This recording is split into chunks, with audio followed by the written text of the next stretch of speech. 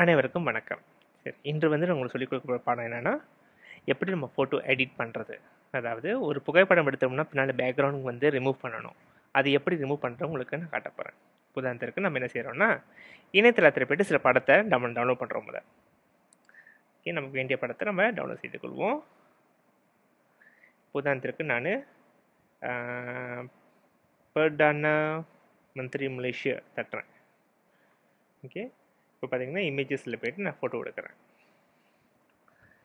இங்கே நிறையா இருக்குது ஃபோட்டோஸு, அவருடைய ஃபோட்டோ நிறையா இருக்குது. உங்களுக்கு எந்த ஃபோட்டோ வேணுமானு நீங்கள் தேர்ந்தெடுத்து கொள்ளலாம்.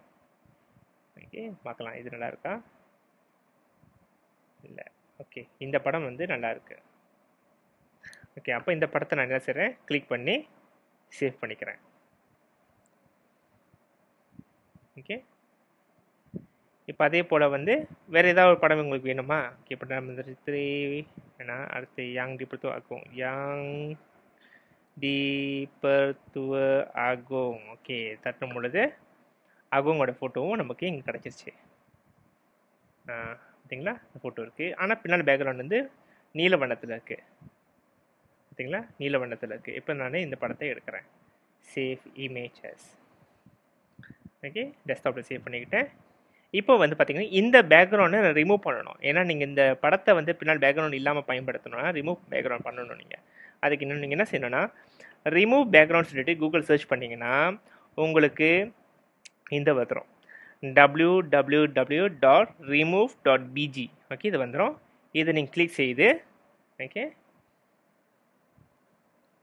5 வினாடிக்குள் உங்களுக்கு உங்களுடைய புகைப்படத்தில் இருக்கின்ற பேக்ரவுண்டை நீங்கள் அழைக்க முடியும்.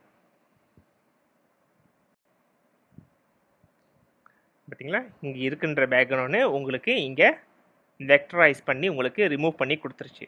அப்போ இந்த படத்தை நீங்கள் உங்கள் பவர் பாயிண்ட்லேயோ இல்லை அல்லது உங்களுடைய